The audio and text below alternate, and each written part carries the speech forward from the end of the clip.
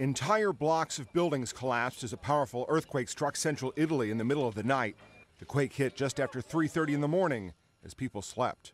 In L'Aquila, the heart of where the quake struck, one man was pulled from the rubble by rescuers. He was covered in dust as he emerged, but appeared to be uninjured as he walked away under his own power. Crews have been working to find other survivors. At the local hospital, doctors are working on patients outside. Parts of the building were evacuated due to fears of collapse. The U.S. Geological Survey says the quake measured 6.3 on the Richter scale. Italian scientists put it at 5.8. President Barack Obama offered American help while traveling in Turkey. And we want to send our condolences to the families there and hope that we are able to get the rescue teams in and that we can minimize the damage as much as possible moving forward. A dormitory housing 100 university students is among the buildings that collapsed. One student described being in bed as pieces of the building fell around him. The mayor of L'Aquila says 100,000 people are homeless.